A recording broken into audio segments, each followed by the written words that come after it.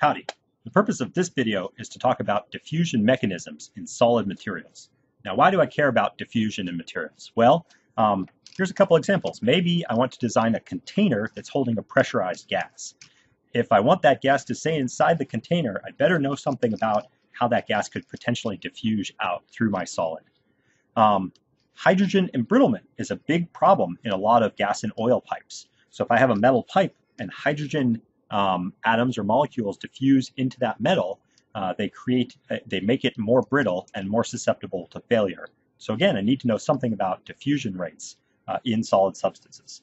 Finally, I could selectively increase the concentration of some element, like carbon, selectively just along the surface of a material. And when I do this with an iron-carbon alloy, this is called case hardening. So by increasing the carbon concentration along the surface, I make it harder on the surface, but still tougher on the interior of the material. And this serves to be an excellent combination of properties. So in all of these cases, I need to know something about how atoms and molecules are moving in a solid. Now, you've already experienced diffusion in gases and liquids. Maybe you've seen somebody drop a drop of food coloring in a liquid. Maybe you've done an experiment where you open a bottle of perfume on one side of a room and after some period of time, you'll smell it throughout the room. In this case, we have atoms that are relatively free to move around. And so what happens if I start off with atoms clustered in some concentration in one particular area, all of these atoms have a velocity that's associated with the temperature. And over time, they're going to spread out throughout this fixed volume. And eventually they're going to be well mixed. So that's how diffusion happens in a gas and a liquid, right? But what about in a crystalline solid? Oftentimes we think about crystalline solids as being very fixed and rigid substances. And that's pretty true. But at any given temperature, the atoms in that solid are always vibrating a little bit. We talked about interatomic bonding curves before, right? So the higher the temperature is, the more vibration there is going to be between atoms. And this allows atoms to move a little bit with respect to each other. So let's talk about the two principal mechanisms of diffusion. The first is going to be interstitial diffusion. And in this case, the atom that I'm thinking about is sitting in an interstitial site, right? So again, at any temperature, all those neighboring atoms are vibrating a little bit. And at some point, if the temperature is high enough, there's some probability that this atom is going to move. See, so in this case, it's hopping to the right. Now, it's important to know that any of these particular motions are equally likely, right? There's nothing that is telling this atom, hey, go to the right.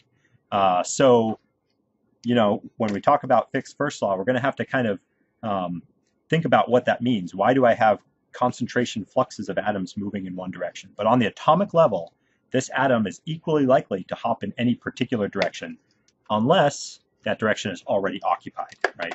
So that's interstitial diffusion. What about substitutional diffusion? And that's when an atom is sitting on a site that is usually occupied by some other atom. So if I'm looking at this lattice, there's nowhere for this atom to go, right? It's not going to hop into an interstitial site. And all of the neighboring substitutional sites are occupied. So how do I get the atom to move at all? And the answer is vacancies. We already talked about different kinds of point defects.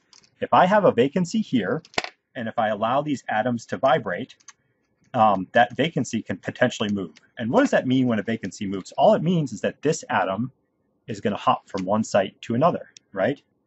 And so eventually, this vacancy could wander along, and it could interact with this atom that I'm interested in following. And by taking this one step, this one hop to the right, I've essentially allowed this substitutional atom to diffuse. It has moved in the lattice, right? One important thing is, again, right, this vacancy is equally likely to move in one direction or another. So diffusion is what happens when we get this large assemblage of random hopping back and forth. And they're going to tend to homogenize the composition over time. We talked about crystalline solids. What about an amorphous solid? Can I have interstitial or substitutional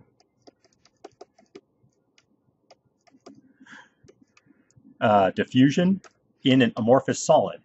And the answer is no, because in an amorphous solid, there's no crystal lattice. So these terms don't mean anything, right?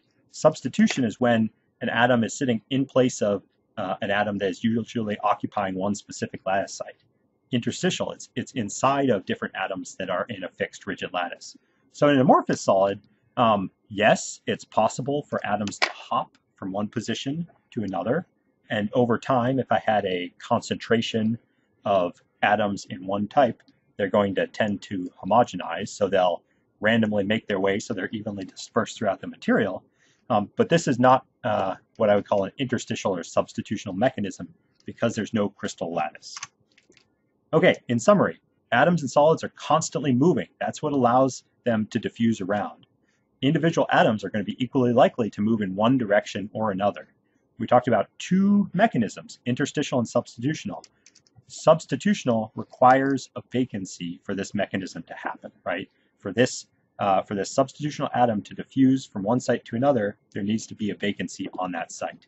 Finally, we talked about diffusion in amorphous solids, and it certainly happens, but we don't refer to it in terms of these terms because those are specifically referring to material that's on a fixed crystal lattice.